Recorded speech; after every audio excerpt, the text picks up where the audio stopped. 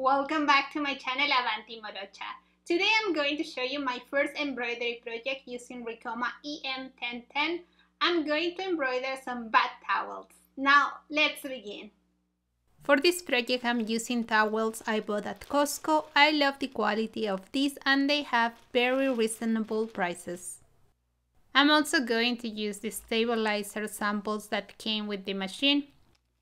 I bought another stabilizers, but for this project I'm going to use the samples. I'm also going to use one of the hoops that came with the machine.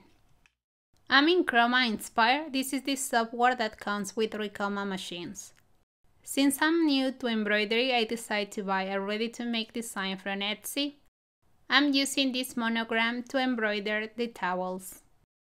First, your design needs to be centered at 0x and 0y. Now I'm going to choose the hoop. I'm selecting the Ricoma EM110 by 110 hoop. Click apply and then OK. As you can see, the design fits perfectly in the hoop. If you want a visualization of the embroidery process, click on the simulate sewing icon, move the slider to see how it's going to be stitched. Now I'm going to save the file on the USB stick and transfer it to the machine. Before sending the project to embroider in the final product, I make a test piece. This kind of embroidery is known as embossed embroidery.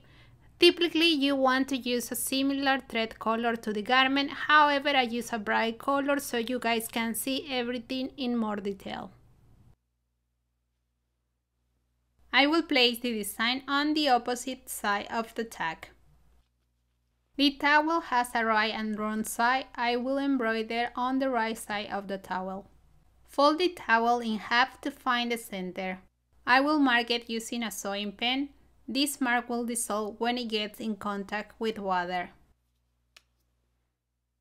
Now that I marked the center, I'm going to place the hoop. As a beginner, I can tell you the part that took the most time was placing the towel in the hoop.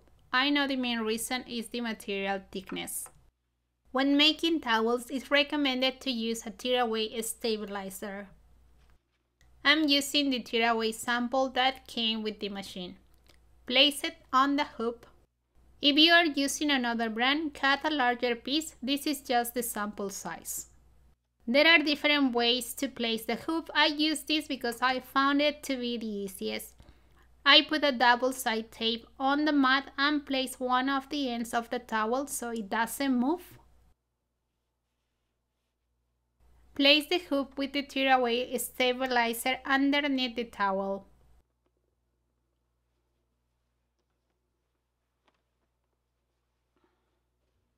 I'm taking as guide one line of the towel and the center point I marked to place the hoop.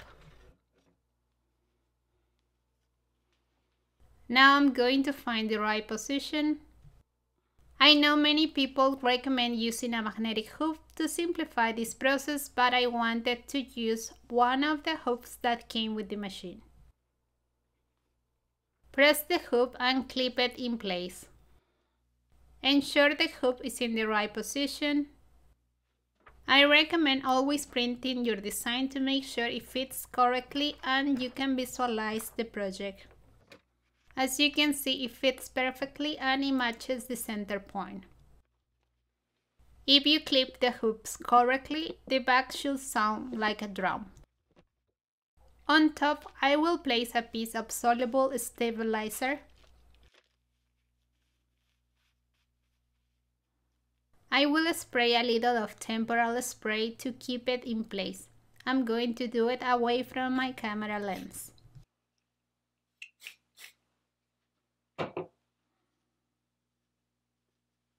Place it on top of the towel. Now that it's ready, I will place it in the machine. Go to the machine screen. I already have the file in the machine because I make a test piece. Press on the clock and press OK to remove the embroidery status. Press on File, press on the USB icon. Here you will select the file you are using. Now press the machine icon. This will transfer the file from the USB stick to the machine. I have done this already, so now press the machine icon on top and here you will find your file. Select the design and press on OK. Now select the hoop. I'm using the Ricoma B hoop. I will modify the orientation of the design. I'm going to select the F upside down. Press OK. Now you can see the design is upside down. Based on the hoop you are using, you can modify the arms. For this, you will slightly loosen the screw in the back and move the arms. Now I'm going to place the hoop. Remember, this part of the hoop should always face the machine. Now I'm going to place the hoop.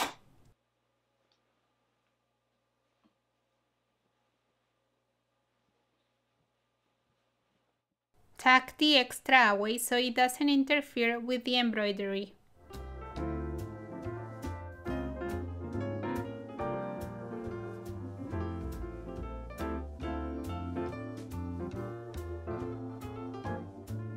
Now I will select the color thread. When making an embossed embroidery, it is recommended to use a color thread that matches the garment, but I will use a gold thread so you can see what I'm doing. I'm using a speed of 700, which is the default. When you get more familiar with the different kinds of materials, you can change the speed. Press on the lock to enter the embroidery status. Press OK. Now I'm going to trace the design. I open my camera angle so you can see what I'm doing. Press the trace button. The machine head will move around the hoop. Make sure needle 1 doesn't hit any part of the hoop.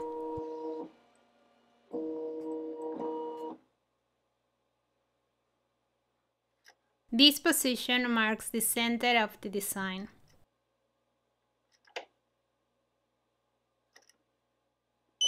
If you are not sure about the tracing, you can press it again.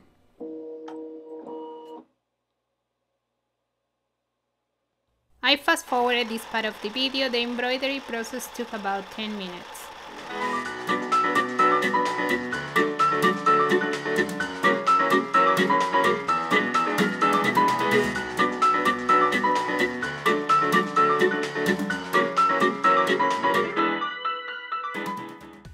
Now I will remove the hoop.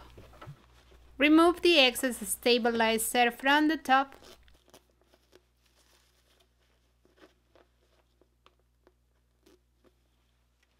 Now tear away the extra stabilizer in the back.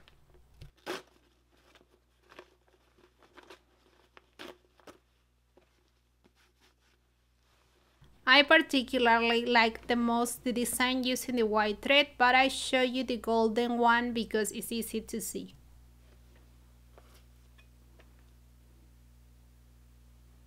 Remove the hoop.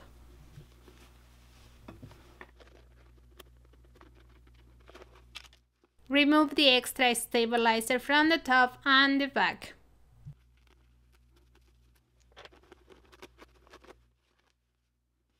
As you can see, the design looks great. If you are planning to make this kind of towels as a gift or to sell, I recommend removing the pressure mark left by the hoop. Spray water on the area, cover it with a paper towel, and use an iron with medium heat. Remember, a magnetic hoop won't leave any mark.